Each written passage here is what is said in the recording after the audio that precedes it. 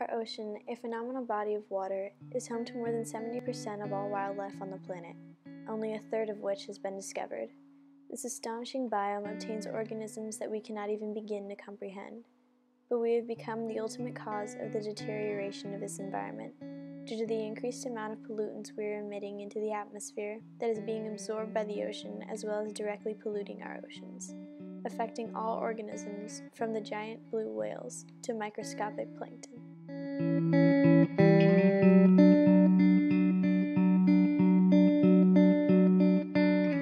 Okay, so plankton are small organisms that live in the ocean.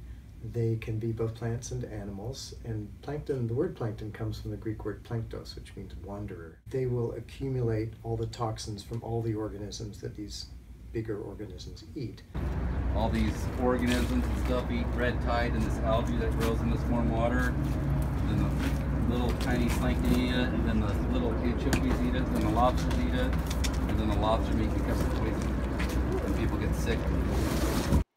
It has become more evident that the organisms in the ocean aren't the only ones being affected by pollutants in the water.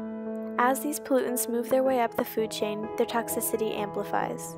When the oceanic organism reaches us, the magnitude of the toxins have the possibility of becoming so great that they are lethal.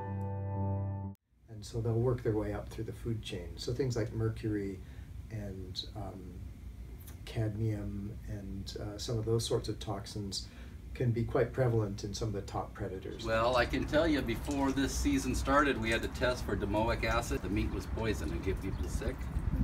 And the Department of Fish and Wildlife made us test, and they were going to close this lobster season if they had elevated levels of this acid. Paralytic shellfish poisoning, but ciguatera poisoning is pretty common on coral reefs, and you find it in the Caribbean in particular. And the toxin is produced by a phytoplankton, and that toxin will accumulate in fatty tissues. You get a pretty big dose when you eat the top predators like barracuda and things like that have eaten things that have eaten things that have eaten things that had these toxins. It gets amplified through the planktonic food web. Despite us not knowing it, our consumer habits and industrial ways directly affect us as humans through the waste and toxins we are releasing into the oceans. Each organism a part of the marine ecosystem is absorbing these toxins and being affected. Consequently, these pollutants spread through an organic phenomena, thus in turn we are inadvertently poisoning ourselves. As powerful organisms of this planet, it should be our responsibility to preserve the extraordinary life that belongs to it. We must hold ourselves accountable for the waste we create, along with the destruction we are capable of. Be aware of the impacts you have on the earth in order to prevent future harm to yourself and your environment.